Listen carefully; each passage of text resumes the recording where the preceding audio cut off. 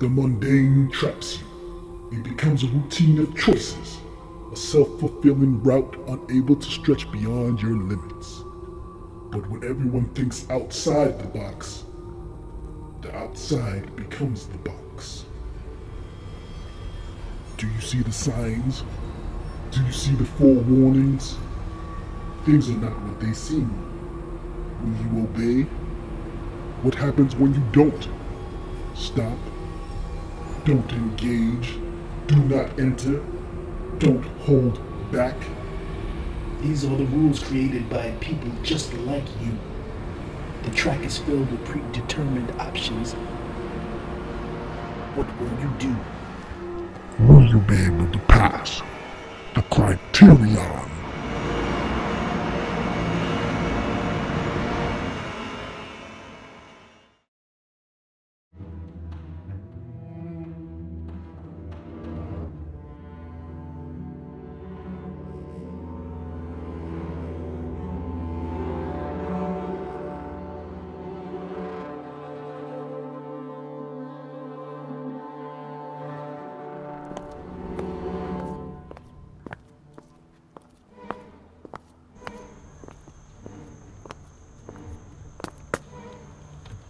You a cab driver?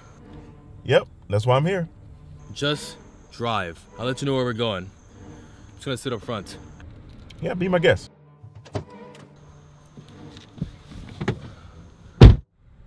You got some red stuff on your hands. Are you a artist or a painter? No, it's actually ketchup. I can be sloppy sometimes. Yeah, you know, I'm a artist myself. I mean, I don't paint, but I have a nice collection. I'd rather we not speak at all. Silence could be the best noise right now. Can you just drive off?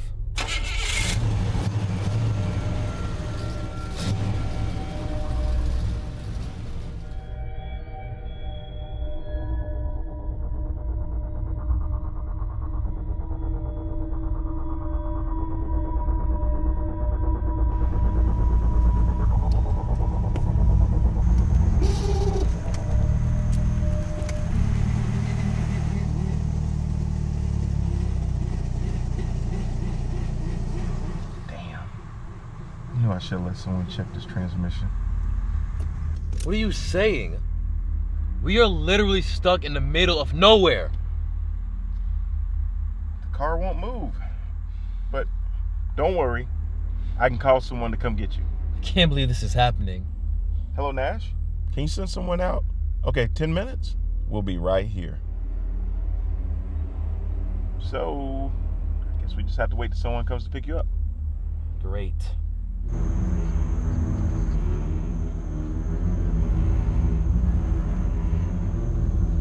Hey, did you hear about the banker that killed 2 of his coworkers and then committed suicide 2 days ago? What kind of job is that stressful where you have to go out like that? I mean, these people are afraid to lose. Personally, I think they're pussies. Okay, you're bankrupt, but you know what?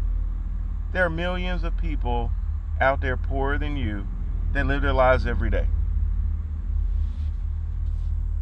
You've never been rich before, have you? Yeah, I can tell. See, only a broke fool would say something like that. They had their reasons. You shouldn't question it. You've never been in that position. Stick to knowing about driving routes and shortcuts.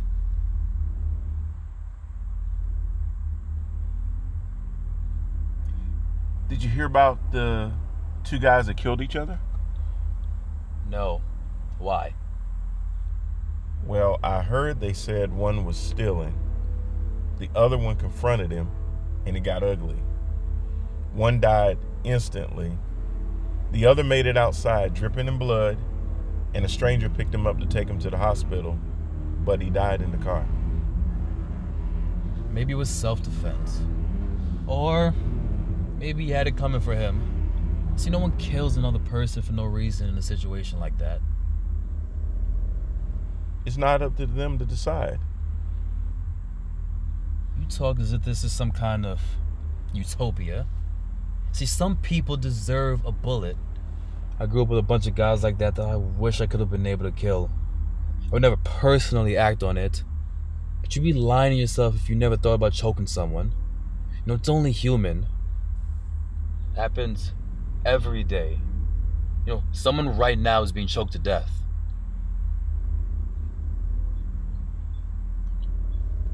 You ever notice that for things to run smoothly, people have to agree?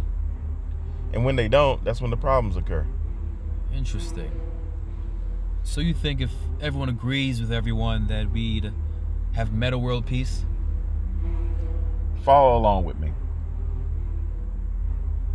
99% of accidents wouldn't occur if people would follow the rules of the road. Well, except for heart attacks or seizures while driving or failing brakes, essentially there would be no accidents. Agreements are used in other instances. We agree to a lot of things. We agree to not murder, not steal money from each other. We agree to give value to money. It's just paper, but we agree to give it value. Like, who at Wall Street decides one thing is more valuable than something else? A group of people agreeing. What does that have to do with the world running smoothly? We're basically following the thoughts of a handful of people.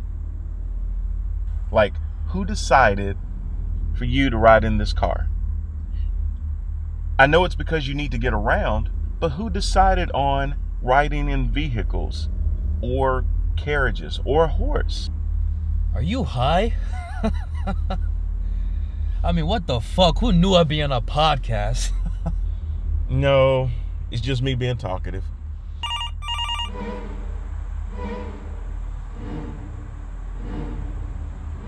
Yes? I am here with Steve. You want me to ask him that? Seriously? Someone on the phone wants to know, did you kill Frank too? What, you think I'm stupid? What the hell are you asking me? Why would you ask me a question like that? It's not me. Someone told me to ask. I have no idea what you're talking about. But you know what? Thanks for the ride. I'll find my way without you. No, you can't leave yet. The game's not over.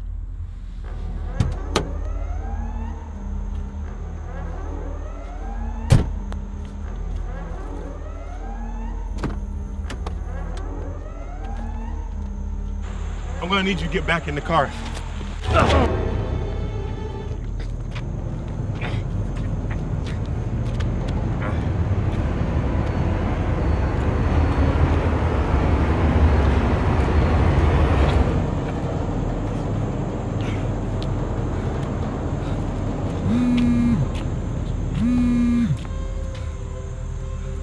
Who is this? Frank. Frank? It can't be. Oh, come on now. We were just talking about an hour ago when you left in a hurry after our disagreement. Listen, stop calling my fucking phone, or I'm gonna find out where and who you are and break your fucking fingers. Frank is dead. I saw it with my own eyes. Why did you kill me, Steve? I didn't kill Frank. Okay, I see what this is. It's one of those little cop tactics. Listen, Frank is dead, and he deserved it. He had it coming for him. Killing me was another error in your judgment. You've just failed your test. What are you talking about?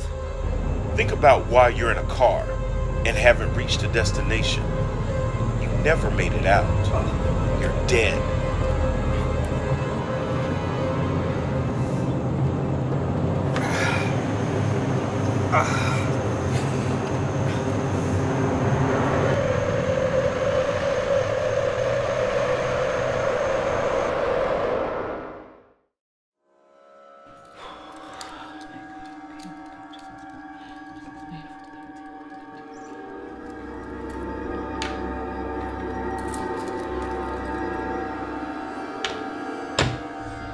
Finally, Look, I need you to listen to what I have to say.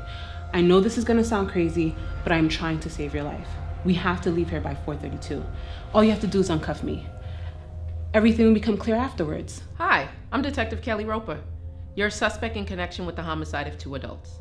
1 male, 1 female, from 260 Hamilton Avenue.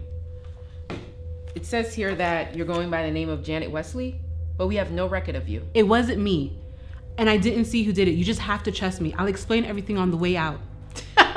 Trust you? We have an anonymous 911 eyewitness account saying they saw you with the murder weapon in your hand.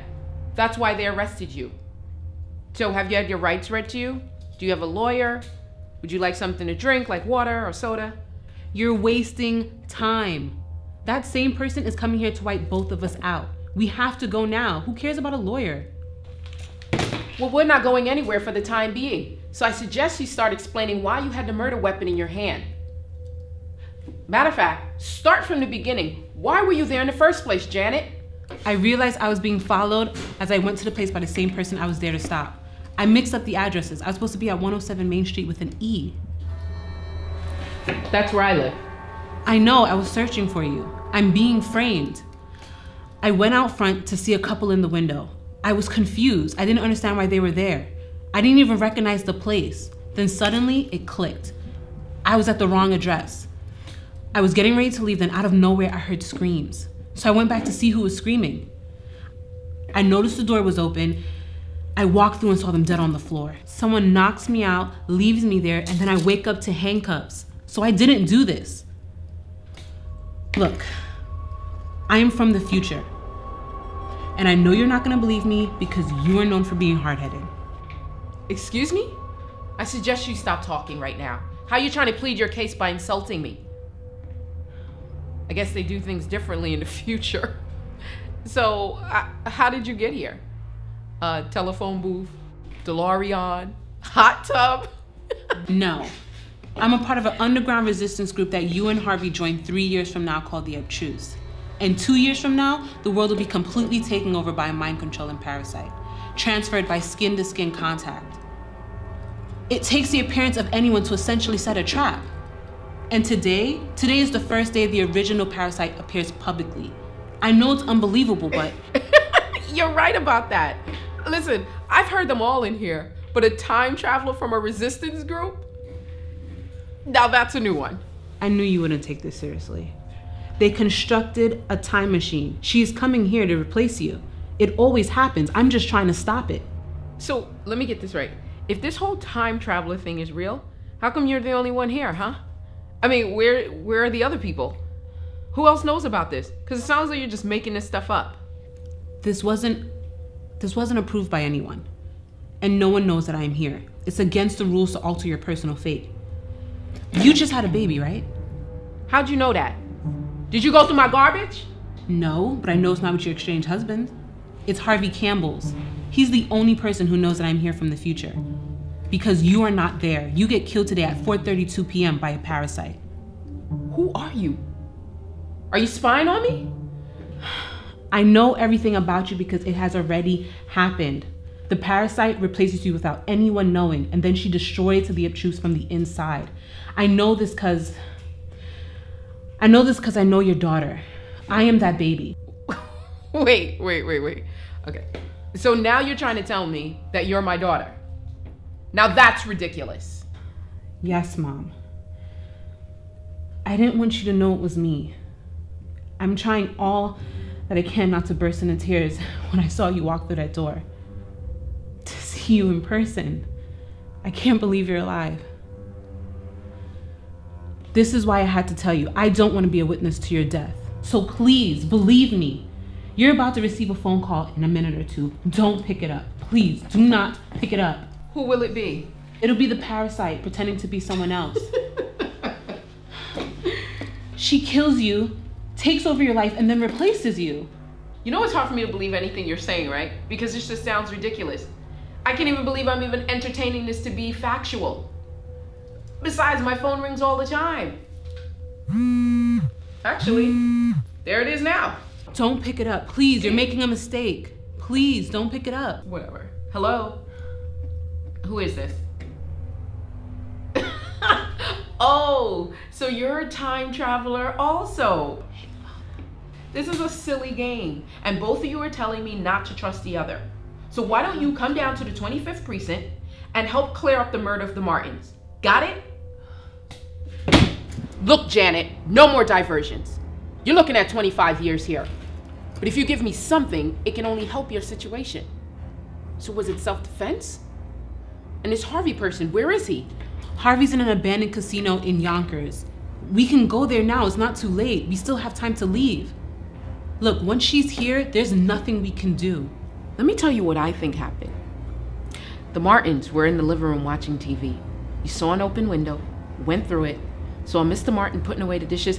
Blam! You hit him in the back of the head with a hammer. Blood splats everywhere, getting on the door, the floor, and on you. You trail the blood through the house where you come across Mrs. Martin. She screams, dials 911, and as she's running, you grab her by the shirt, choke her. No, that's not she how it scratches and claws until she's motionless. You leave her there on the floor next to the couch. The 911 operator hears everything and sends squad cars to the house in under 4 minutes. Did I get it right?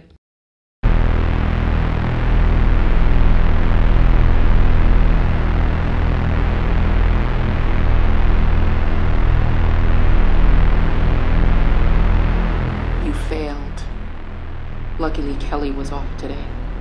I had to come here to see how many people knew about me. Thanks for the confirmation. Now I know where Harvey is too. Which one of you were playing with my phone?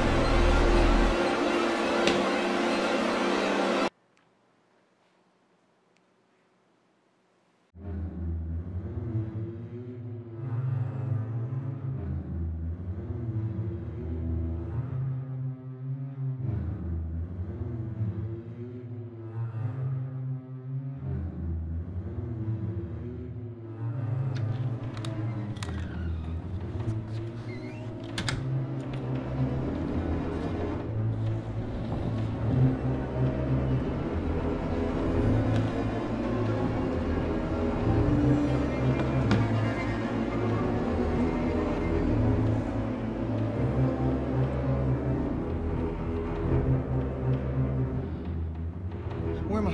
Who are you? What am I doing here? Hey, slow down on the questions. You'll realize why you're here soon enough. I don't know what you want, but let me go. Help! I don't want to die. No one can hear you down here, okay? And you're being dramatic. No one wants to kill you. Listen, do well on this test number, and you'll be closer to going home. Test? I'll do whatever you want. Just let me go. Good. Can you move this? I don't know if you noticed, but my hands are tied at the moment. Silly me. I mean, move this with your mind. I can't do that. Why do you think I can do that? I don't know who you think you are, but you got the wrong guy. Fine. Let us start. As a control, what's your full name and where are you from? Grant Williams. I'm from Cherry Hill, New Jersey. Now tell me your real name, Vince. I'm sorry. I just wanted to confirm that your first instinct is still to lie. You do that every time. Still? How do you know me? Vince Ellington, born and lives in Buffalo, New York. 28 years old, a postal worker for 6 years. No other living blood relatives besides your son from your current marriage with Miranda. Is this true? It's all true.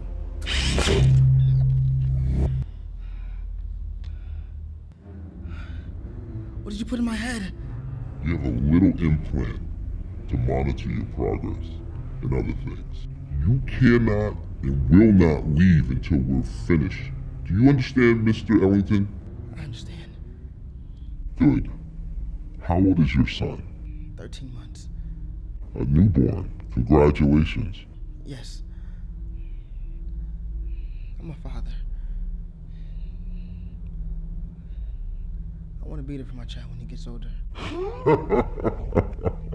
Are you really gonna pull that crap on me? You watch way too many motion pictures. Is it September 24th? Yes? Can you move this now? I told you. I can't do that. What do you fear the most? It's the obvious answer. I fear something happened to my son and Miranda. What if you had to choose one? Your son or your wife? I'm not answering that. Please don't make me answer that. I can't. You know what? I have a bunch of questions, but I'm gonna try something different. I'm gonna go straight to the end. I'm getting hungry. Alright, it's late at night, around this time. A male and a female are tied up. The male is in the back seat without a seatbelt in one car, and the female is tied to the hood of another car. The cars are going 80 miles per hour and are on the collision course with each other. Who do you save? The male in the back seat without the seatbelt, or the woman tied to the hood of the car? I guess I would save the woman on the hood. Being in the car seems more safe. What if I told you it was a baby in the back seat and an adult tied to the hood of the car? Would that change your choice?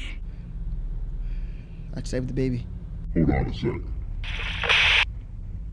He said save his baby. Wait. What did you just do? You're smart enough to know what's going on here, Vince. You can put her on now.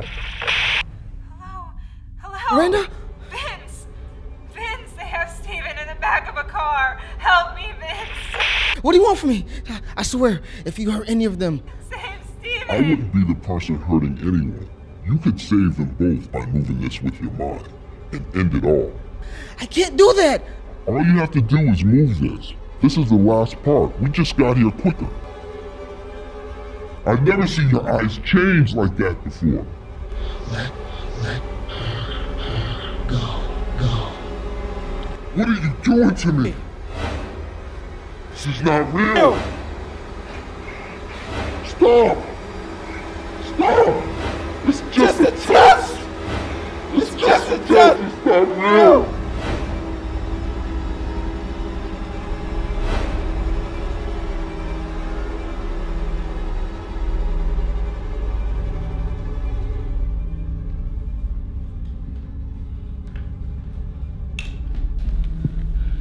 Miranda, where are you and Steven?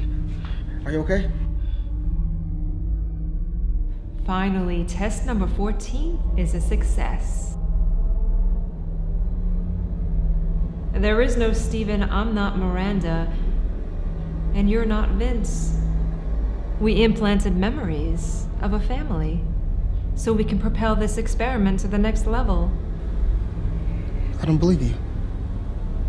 Fortunately, you committed your first kill. Unfortunately, I have to hire a new staff member. We won't erase your memory entirely. We need to see how you reacted with your new memories. I need to study your frequencies. Just tell me where my family is. Have you ever heard of the Sorieties of the Paradox? Of course you wouldn't know what that means. If you see a heap and take away a grain, it is still a heap. If you continue to take away the grains, is it still a heap? See, what I'm trying to say to you is how much can we take away from your brain to transform you into something else, something that I could use?